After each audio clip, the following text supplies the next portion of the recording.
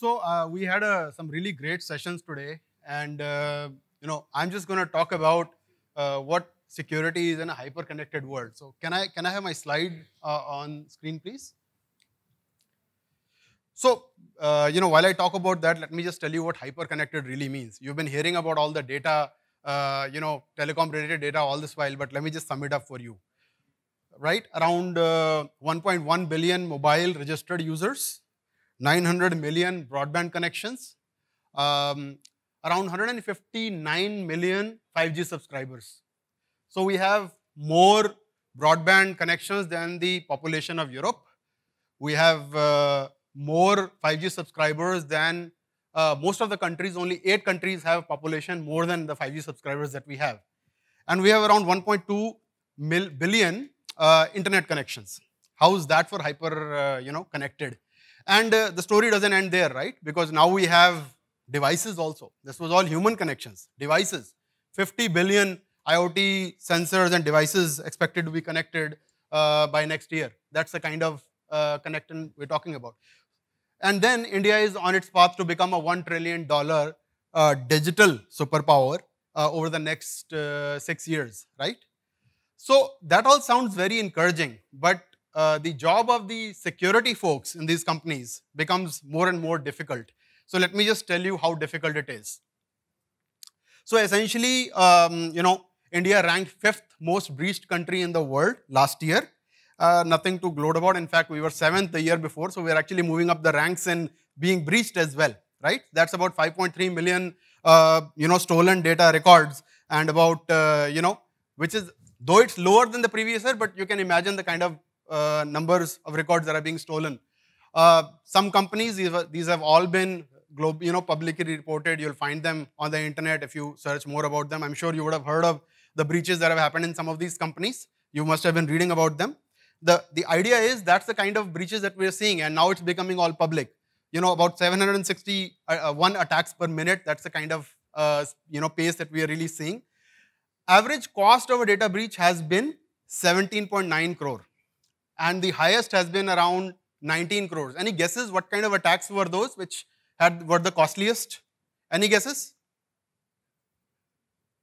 Well, okay, ransomware, but there's a category, social engineering, right? According to Verizon, there was an interesting piece of information from Verizon about 3 years ago, and that still holds relevant. 85% of all breaches involve human interaction, which is social engineering, right? With phishing and wishing being the top of the funnel, that is the highest number of attacks that happen. WhatsApp review scam that has been floating around nowadays. I don't know how many have been fallen victim to that or actually received a message from somebody on WhatsApp. Anybody? Everybody, I'm sure, yeah. So it's kind of become so common. You get a message from somebody saying that, you click on these, subscribe to this YouTube channel, will give you, for every subscription, will pay you a sum of money. And many people have been conned because of that, because they never pay anything. It's a scam, right? Ransomware.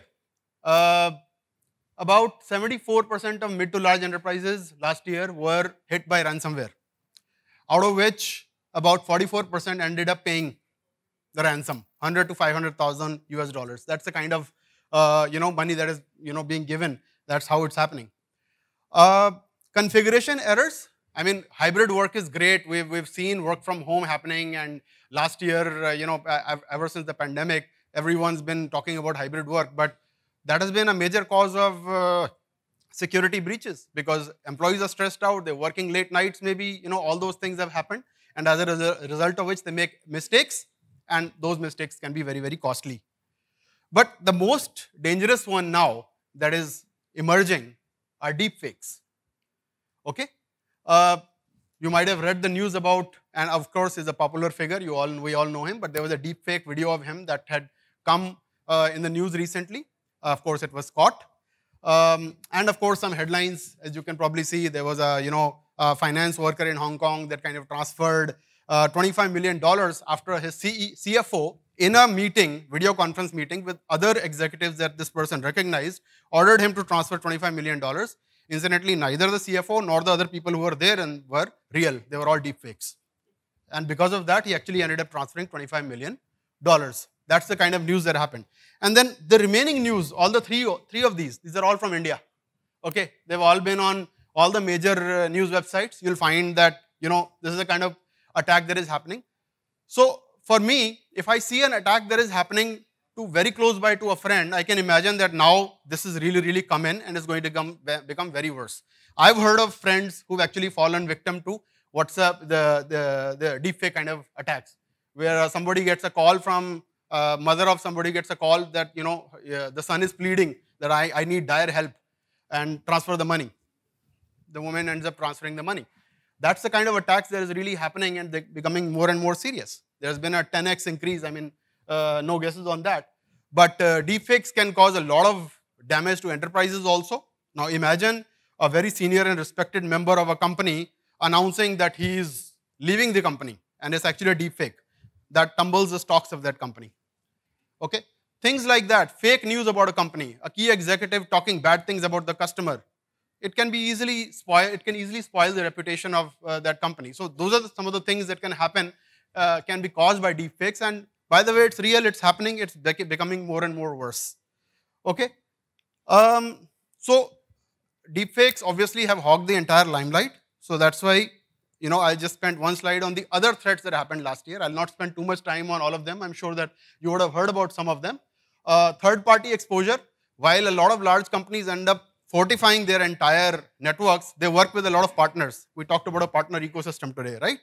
So they work with a lot of partners whose networks may not be secure. So that's a really good target for a lot of these, hackers to get into and, and use that as a conduit to access the company's network. That's the way that people are using cloud vulnerabilities. Number of workloads that are moving to the cloud is increasing. Okay, it was, I think, some 44% last year. This year, it's going to be about 56% or so. That's the kind of workload increase that we're going to see. And cloud, of course, becomes a major target for hackers. And you're going to see more and more cloud vulnerabilities kind of emerge. I'll not spend more time on this. IT, IoT, I will talk about in a minute. But these were the major threats of 2023. What's in store this year?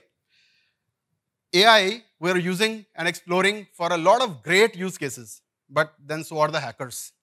They're also using AI to power their attacks. Okay, deepfake as a service, it costs as less as 8 rupees. There's a website that's advertising, I'll create deepfakes for you for 8 rupees.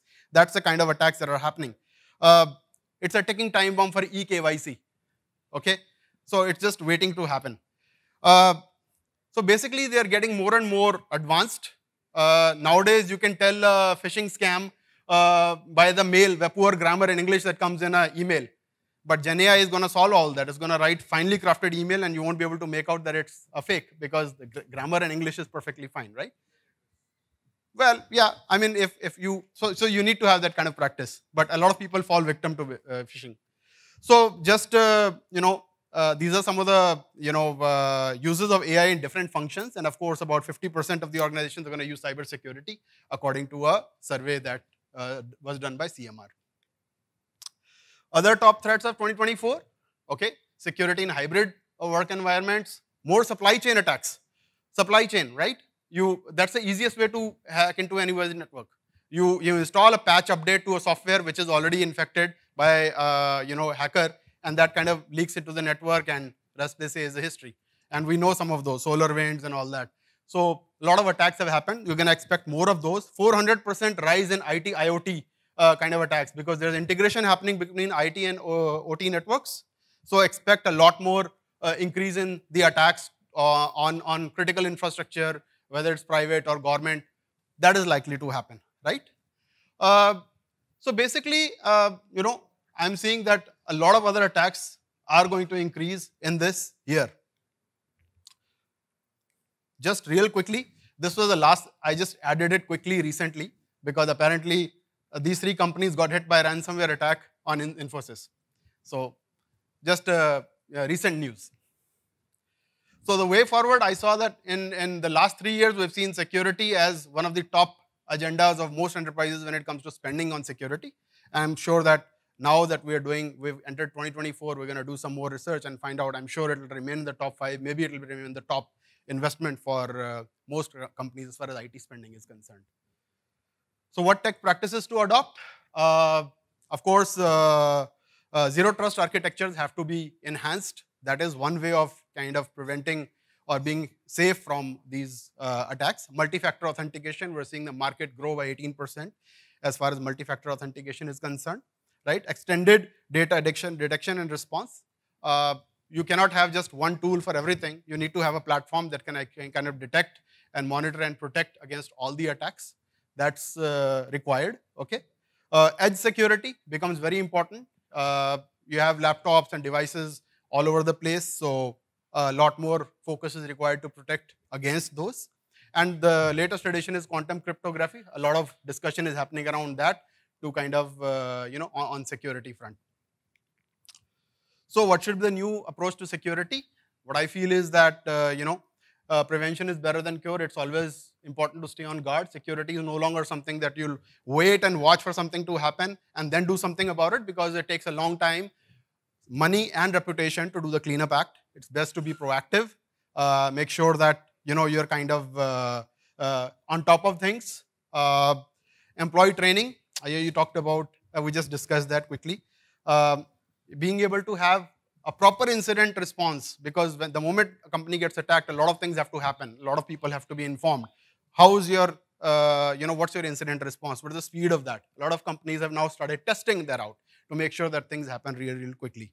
Of course, adherence to compliance and other regulatory norms, you have to remain on top of it. And third-party risk management, right? Where you have less protected networks of partners and you want to be able to protect those so that you don't end up getting hacked on somebody else's account. So we can easily say this is the year of the CISO.